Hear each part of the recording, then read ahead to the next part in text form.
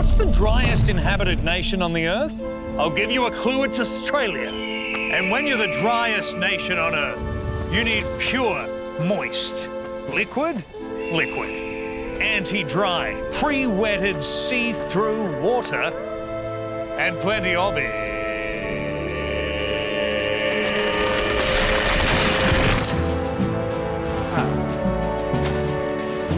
But while Australia needs lots of water, that's not enough. Water needs a lot more Australia in it.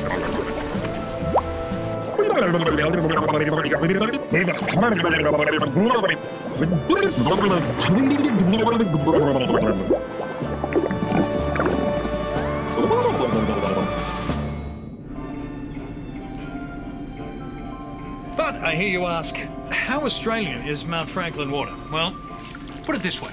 Australians are 70% water. Mount Franklin is 100% water, which is also 100% Australian. Do the maths. Yes, we're a cup-half-full nation, filled to the brim with optimism. So grab a bottle of H2 Oz. Barkeep, bottle of Australian, thanks. Make that a double.